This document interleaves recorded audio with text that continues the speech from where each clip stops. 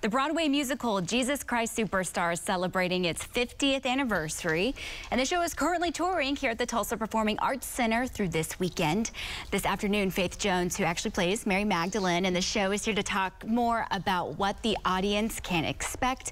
Thank you so much for making time for us and being here this afternoon. Thank you for having me. Okay, so for anyone at home who has not seen the musical, they're unfamiliar, give us a synopsis of the show. Yeah, so Jesus Christ Superstar is following the final days of Jesus as told from the perspective of Judas. So it's a story that people have heard, you know, for years and years and years, centuries and centuries and centuries, but from a new perspective. And then, of course, our musical uses rock music as its main vehicle of telling the story, which is always going to illuminate new things about a story that so many people are familiar with. Absolutely. Well, one of the things that I think is so unique about the show is the dialect is the music. Yeah. You know, there's not a lot of script other than the music, and I think that that is a really unique way to tell the story. What is that like? How do you portray a story that so many people know? We know it so intimately, but then to do it through song. Yeah, so I have grown up singing my whole life, so singing to me is always my preferred mode of communication. Yeah. I come from a musical family, so we were all just singing in the house all the time. So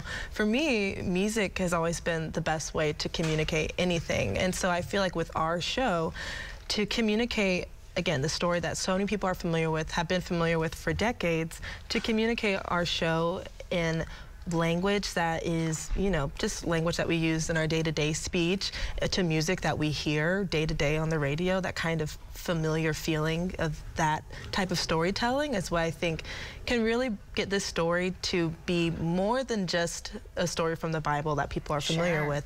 It can be something that can illuminate more about, you know, who we are as people. Sure, there shows humanity in it. The music can evoke emotion in a way that sometimes speech cannot. Yes. So what has it been like to take the show on tour? How's that been? Oh, it's been really fun. This is my first time doing a national tour.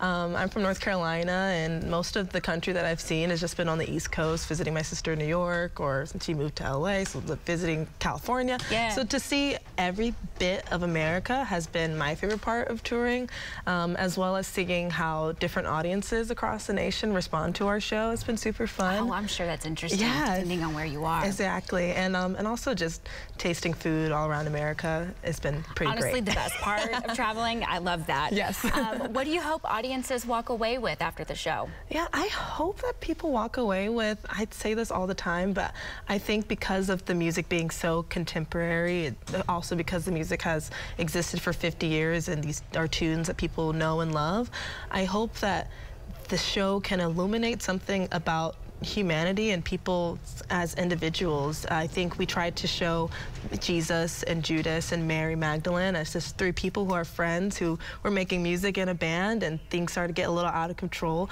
So then how do we respond in those situations as people? And then what grace do we give people, or, you know, or how do we build up people only to tear them down? So I hope people can kind of take away a little bit of that and reflect on our own lives and our day-to-day, you know, modern living.